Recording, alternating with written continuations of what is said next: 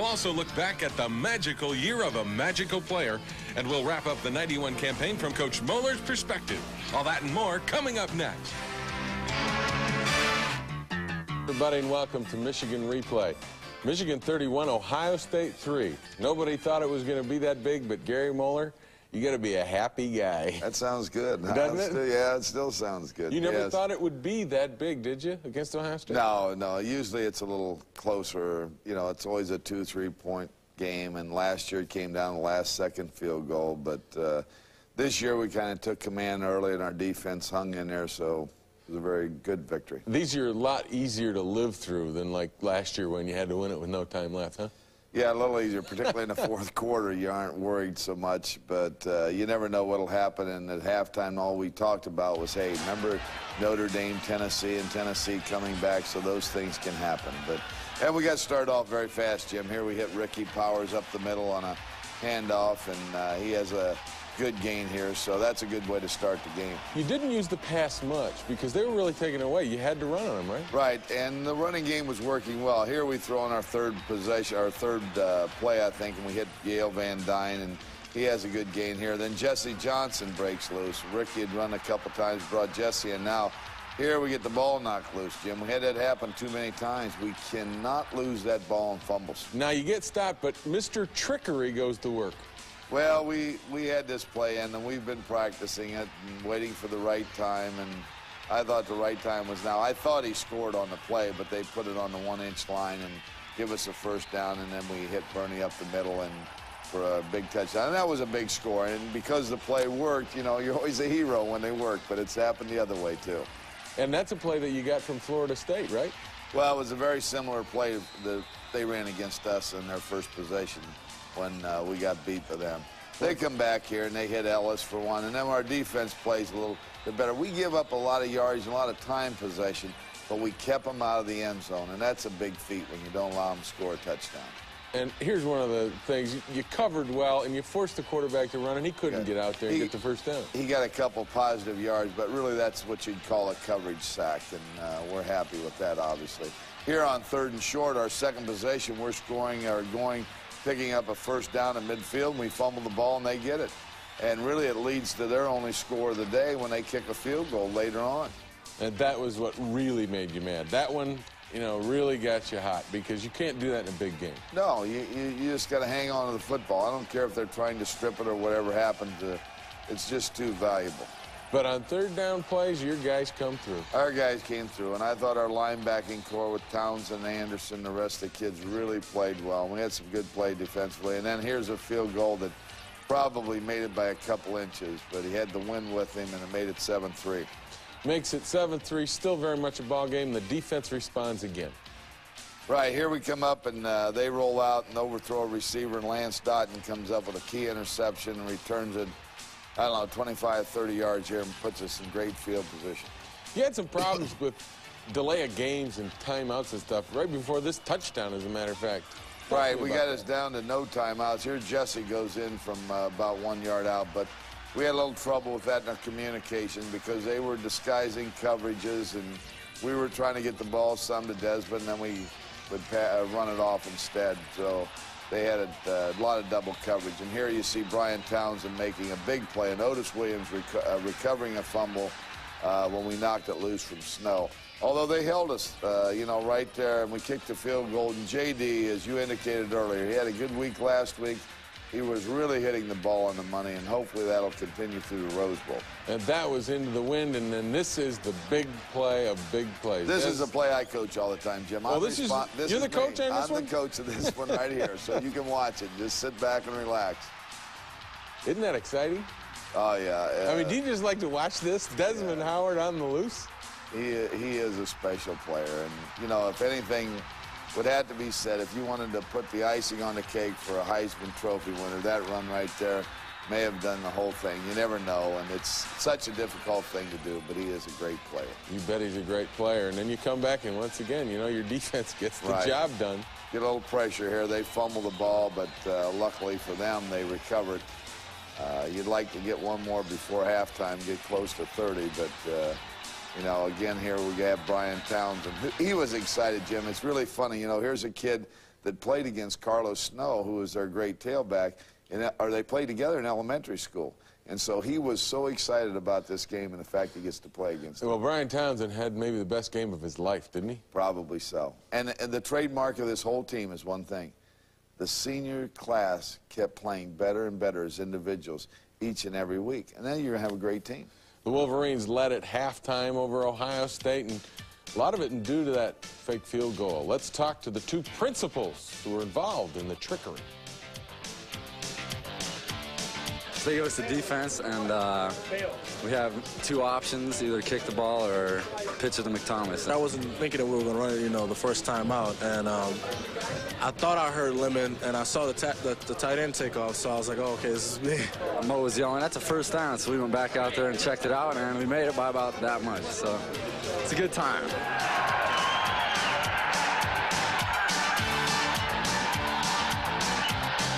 Excellent blocks before my punt return team, especially the last block by Dwayne Ware to spring me to my left to turn into a foot race was excellent. So it was just a good effort by the punt return unit.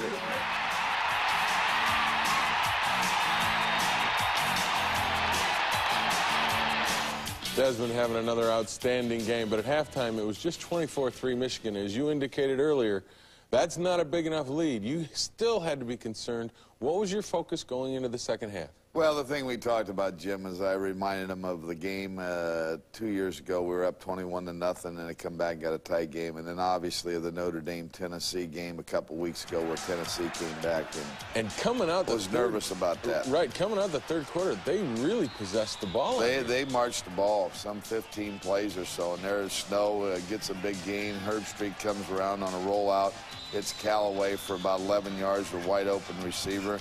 And then we get here, we make a great play. Brian Townsend has him right here. You have to keep a guy like that inside, though, because he's a scrambler type. Makes a good play here to Snow on the sideline. Did the change of quarterback from Graham to Herbstreit make you change strategy at all? Well, a little bit, because we looked for more option, although they didn't run a lot of option, but we had more of a mobile quarterback back there, and what we assumed would be less of a passing threat. However, he hit some good passes, as he does right there to Carlos Snow. Here, Brian Townsend makes a great play, gets hurt on the play, but dives over a would-be blocker to make the play. And then on 4th and 5, get a little pressure on him, and Ritter comes in well. Then Eric Anderson, we make a big stop there. And then we come back offensively. We've only had the ball once in the third quarter, and then we got smart here and threw another one up to Desmond for about 50 yards. This is your coaching again, right? Right. This is my right here. That's the part I coach. No, Desmond makes a great play. He can get the balls normally a lot of people can't. And 8 plays, we go in for our final, what would be our final touchdown here. And here's Wheatley going over from about 6 yards out and getting in. So that was a big score there. That gave us a little breathing room. Knew now that if our defense didn't give up any big plays, we were probably in pretty good shape. And the defense, again, had a situation where they were playing, not prevent, but they just didn't want to give up the big play, which forced Ohio State into some things they probably didn't want to do. Jim, what you'd like to say here is, okay, let's blitz the daylights out of them. But then you think, okay, if we blitz them, that's the only way they can get back in the game with big plays. So let's be a little smart and a little conservative. And I would have liked to have gotten the ball back a little more. But anytime you play Ohio State and never really let them cross your goal line, that's a good feat. And here it is, the last play we'll show in the highlights, a turnover that killed Ohio State and really put it away for you. Right, we knocked the ball loose twice from Snow today, and that was one of them. And then we got out of there. In fact, we hit Desmond on another long one to get out away from our end zone thing. So kids overall played a great game. I'm very, very proud of them. 31-3, outright. Big Ten champions headed to the Rose Bowl. Those are the two things you wanted to have said together, wasn't it? Exactly. And now I'd like to add to that Rose Bowl champs. And well, you're never satisfied. This season, well, you can't be as a coach. And this season, obviously, is not over. And I really look forward to this game, knowing that we're probably meeting maybe the best team in the country. What about this ball club, this Michigan team? Coming back after the Florida State loss, you said one thing, that these kids would never lose their focus. And they wrapped up the Rose Bowl against Illinois, came into Ohio State, and there was no question, in your mind anyway, I know, they were focused on Ohio State. They weren't looking past them. Right. I told them on Sunday or Monday, really, when we met, I said, you know, we got an excuse. Yeah, we wrapped up the Big Ten title. Now we can lose to Ohio State. But you and I both know it's just an excuse. Everybody says we can't keep our focus. They're trying to talk us into something we aren't allowed to do. No. We know what we have to do, and we know how hard we have to prepare. There's no Rose Bowl talk. Tell your mom and dad to call my secretary. Let her handle all any kind. But that was the kind of the gist of the thing, and the kids pay attention, and that's very special to this group. Yeah, they sure did. And, of course, one of the guys that's very special involved in this group is Desmond Howard. Don't go away. We'll have a feature on the Magic Man next. But first, we hear from a defensive hero against Ohio State who sums up a great year. I can't believe this year. I can't believe everything that's going on. You know, the main things, we wanted to be outright champions. I didn't want Iowa to share the ring with us at all. And this is going out in style. We got one more game to win now, and then, you know, we do that, and then it's really going to be great icing on the cake.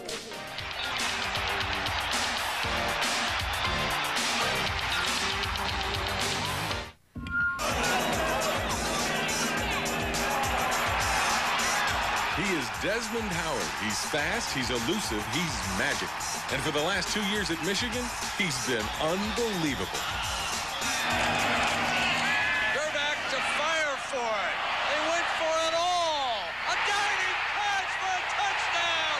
Holy cow. Would you believe this? You're unbelievable.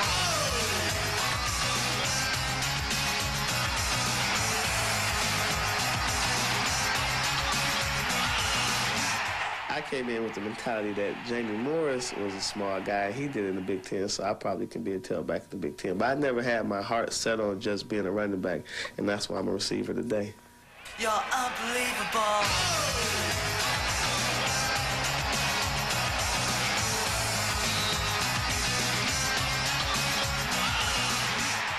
I like to say I'm my hardest coach. I think I coached Desmond Howard harder than anybody else could, and I'm my worst critic. So I have a lot of pressure on myself just from me on Saturdays anyway. So it was not a big deal to have to deal with, you know, high expectations for you to perform on Saturday. It was just a matter of going out and doing it. It's unbelievable.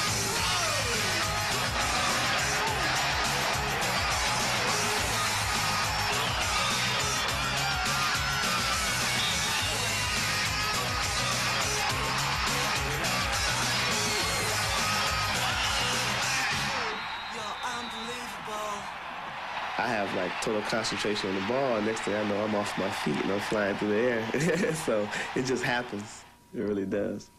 But there's much more to Desmond Howard than football highlights. The other Desmond will finish undergraduate studies in May. He wants to go on to graduate school and become a teacher, a counselor. It is on that field where Desmond Howard would like to work his best magic. To make it a brighter tomorrow, we have to educate our children. And a lot of things, a lot of atrocities out there work against education. Even though you may receive a proper education in school, you're only in school maybe 6 or 7 hours a day. Then once you get back at home and go out to the streets, the same atrocities are there, which are reversing what you learned in school. So I think you have to have not only positive role models, but role models who know what they're talking about. I mean, because anybody can walk up to a kid and say, it's okay to say no to drugs, or, you know, practice safe sex.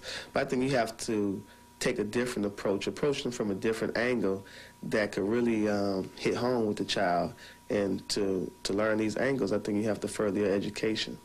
Desmond Howard is special on and off the field, and despite being called Magic since 5th grade, some have suggested he dropped that nickname in light of Magic Johnson's shocking retirement from the NBA because he tested positive for the HIV virus. Desmond admires Johnson's incredible basketball talents and his courage in facing his problem. This Magic also thinks, though, that Magic wouldn't mind another Magic in the state.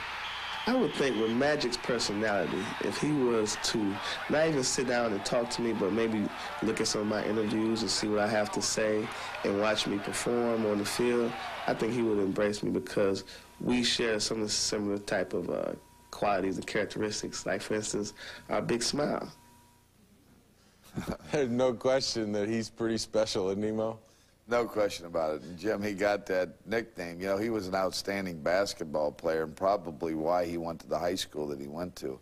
And that's where he got it. Yeah, you recruited him off the basketball floor, both he and Elvis Grbac, right? Right. Well, Desmond was more of a football player probably than a basketball player his last year. But that's how we got Elvis, is watching him on basketball, and then 2 drives that he had in high school, because Elvis was a wishbone quarterback in high school, believe it or not. You talk about a once-in-a-lifetime player.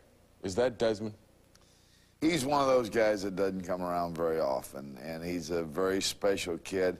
He has great, when he talks about pressure on himself, self-imposed pressure, he has great ambitions, and he believes in something. He really does everything he can to accomplish it, and that way he's a special guy. And you got to understand, Jim, he is close to a three-point student. I want to say 2.8 in that area in LSNA, and we're very proud of him. Great, great player, and Desmond is just one of a group of Wolverines you can honor this coming week at the Michigan Football Bust. Tickets are still available for the bust that will honor the 1991 undefeated Big Ten outright champions and Rose Bowl team. One loss, but non-conference. We won't let that go. Make sure, if you want to get tickets, call 313. Really is the team. It says a lot about our team because there hasn't been any dissension among the team as far as people getting a lot of individual recognition. I think because we are such a close team, and when somebody gets an award or gets a recognition, he gives out proper credit. He knows that he's not the only person out there. Just like Desmond says, he's not the only person on offense. I'm not the only person on defense. You got to have 10 other guys playing.